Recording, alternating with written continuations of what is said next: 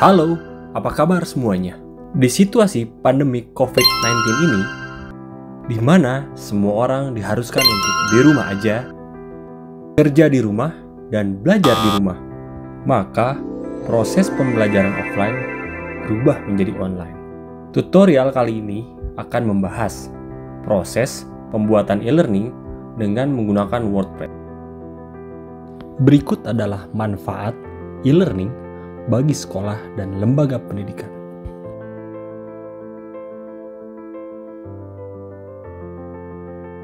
Oh ya, jangan lupa di-subscribe dulu ya, karena di akhir sesi akan ada informasi untuk mendapatkan license LearnDash yang senilai $159 atau sekitar 2,3 juta rupiah untuk 5 orang yang mencoba untuk membuat e-learning.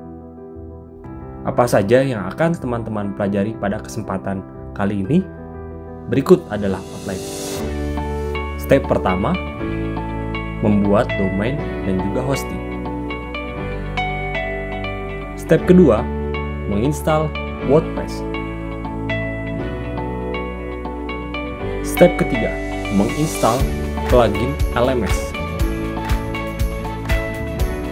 Step keempat, menginstal tema. Step kelima, Anda sudah bisa melihat first landing page dari LMS Anda. Udah bukan rekan-rekan? Mari kita lihat detailnya.